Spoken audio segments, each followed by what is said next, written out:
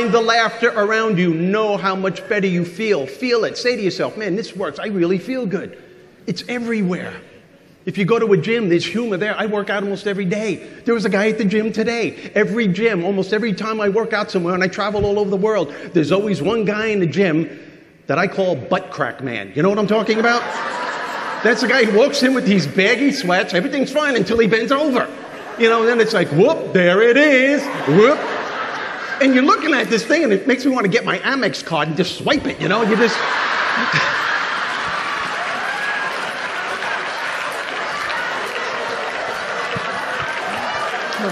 That's funny, it's declined. Give yourselves a big round of applause again. Thanks for the energy. Thanks for the energy. How much better do you feel right now that you're laughing? How much better do you feel that you're laughing?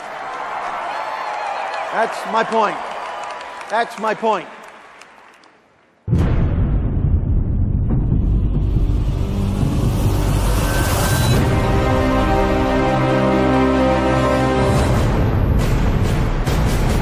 What you are going to be hearing right now, people, is not brain surgery, it's brain adjustment.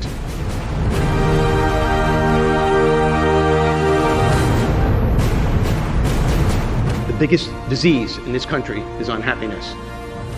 And the reason why people are unhappy is that they're focusing on what they don't have. They're not appreciating what it is that they do have.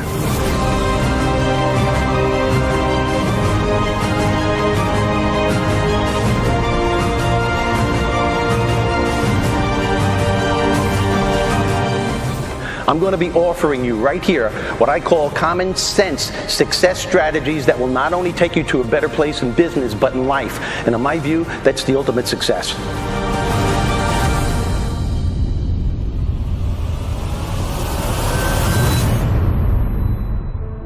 I'm going to share what he had to say with my wife and my friends because he is hysterical and he's right.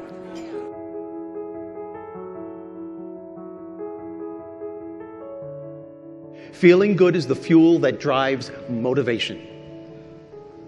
Think about it. It's absolutely impossible to stay motivated throughout the day if you're harboring negative emotions or if you have a bad attitude during the process. It is. And the reason why people in business consistently fail over and over again, the reason why you may be having trouble achieving your goals, it's not because of the challenges. It's not because you're not smart enough. It's because somewhere along the way, positive momentum ceases. You see, and the reason why positive momentum ceases is because the individual is focusing all of their energy on what isn't working, wallowing in the problem, and not leaving any room at all in that brain of theirs for positive thoughts to seep through so they can come up with healthier alternatives and solutions so they can move forward throughout the day and deal with the next challenge that will inevitably follow. Feeling good is the fuel that drives motivation.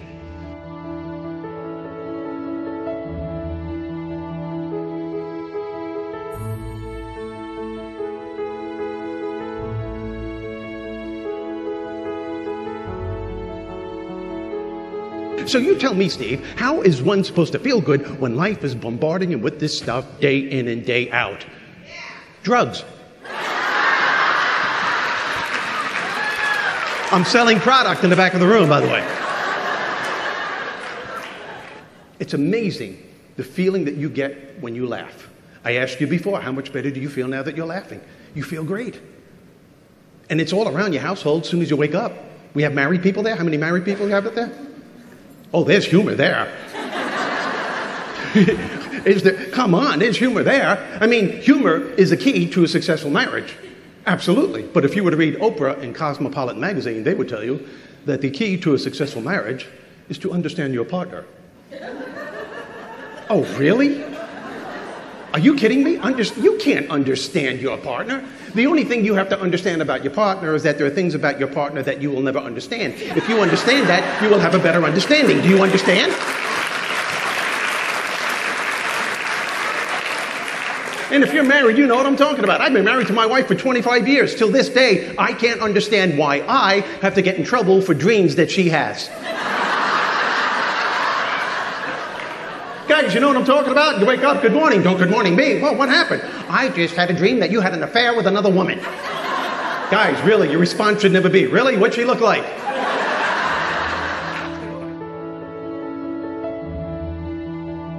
think we can all agree that today, too many people, man, start their days off in bad moods or low moods at best. I mean, soon as they open up their eyes, before they even take the covers off, they immediately start focusing on the grueling day they had the day before. All the things that didn't go the way they wanted to go. All the fires that weren't put out. Man, I know people, and I bet you do too, maybe some people in this audience. As soon as they open up their eyes, before they even say good morning, they reach over to the nightstand, they grab their iPhone, and they start looking at all the messages that need to be answered before they even leave the house. That's insane. Then they start internalizing all the things that have to be done on the coming day.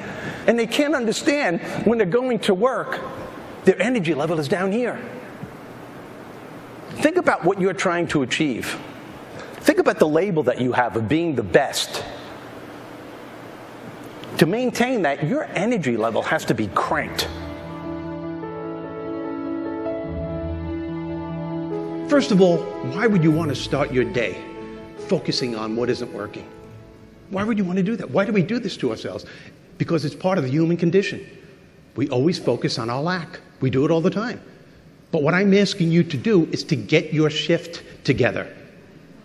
In other words, as soon as you open up your eyes, rather than focusing on what isn't working, focus on what you have. Focus on your assets. Focus on the things that you appreciate, the things that you are grateful for. And I don't care who it is or what it is. Maybe you're thinking of the person lying next to you. Maybe it's your children, a particular event that's coming up. Maybe it's the birds singing outside your window, the dog lying by the side of your bed. We could all find something to be grateful for. Why wouldn't you want to start your day focusing on what you're appreciating? Why do I want you to do this? Because starting your day with an attitude of gratitude simply makes you feel good. Feeling good is the fuel that drives motivation. It's great to have somebody who's not only informative, entertaining, and funny, and smart, all rolled into one. Way to go, Steve. Humor is everywhere. Look at your kids. How many people have kids? Oh my God, you know, we're getting ready to go to work, and we let precious moments go by. And we can't understand why we're all stressed out. These are precious moments. We look at our kids as annoying little people that we have to take care of before we go to work. They're funny people. Except for preteens. Preteens, that's a frightening category, man. People have preteens in this audience, you know what I'm talking about? Preteens are scary. I mean, preteens are like homeless people. You tell them what to do, they walk around the house mumbling, I didn't even do nothing, what are you picking on me for? Every time something goes wrong, I gotta get in trouble all the time. This place is worse than living in a prison for crying out loud. You're probably not my real mother and father anyway. You can't be my mother and father. And you look at them and you say, what are you saying? Nothing.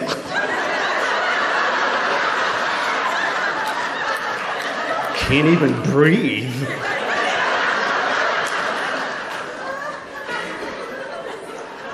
Watch how your kids grow up to be just like you. My son thinks he's a comedian. Not funny. When he was younger, when he was in elementary school, I'm serious, he was making people laugh, but he didn't know when to stop. He always thought he was on stage performing. We had a problem. He was getting in trouble. One time he came home from school. I said, hey, how was school? He said, good crowd, good crowd. I said, don't get smart with me. He said, whoa, don't worry, I don't want to confuse you. He even does impressions. First day of school, the teacher said, so young man, what's your name? And he went, well, what's it to you, lady? Teacher gave me a call, Mr. Rizzo, we have a problem. Your son thinks he's Jack Nicholson. And I'm like, what do you want me to do? He was so funny, kept the crowd energized. I'd go back and see him again and again. And don't tell him this, but I'd pay a lot of money to see him. Nothing can help you to enjoy what it is that you do more than a sense of humor. It is the instant mind shift. It helps you to enjoy yourself. And unfortunately, enjoying ourselves is something that most people leave by the wayside today, especially when we're setting out to achieve our goals. You know what it is that you're doing, the pressure that you're on in sales. Are you kidding? When the ratio of no's outweigh the s's, that's when the stress level can get a little too intense. Self-doubt, overwhelm, fear, anger can become real dangerous mindsets. Without you realizing it, enjoying yourself becomes secondary. Think about what it is that you're trying to accomplish, because that's when it has to become primary. Studies have shown that people who make a conscious choice every day to enjoy themselves during the process of whatever it is they're trying to achieve are more creative, they're more productive, they're able to bounce back a lot faster from life's challenges, and they're able to find solutions to problems a lot quicker. Now, having said that, I would wager any amount of money that most, if not all, of the people in this room, when you're writing out your plans and your goals for the future, short-term, long-term, nowhere on those lists do you ever include enjoying yourself. That totally blows me away. You want to get your shift together, use your sense of humor, use the power of your thoughts to shift things that you're grateful for rather than wallowing on what you no longer have. I want to thank you very much for having me here. I had a wonderful time. Thank you. Thank you very much. Thank you. Thank you, folks. Thank you for waiting here as long as you did. Thank you so much. Take care.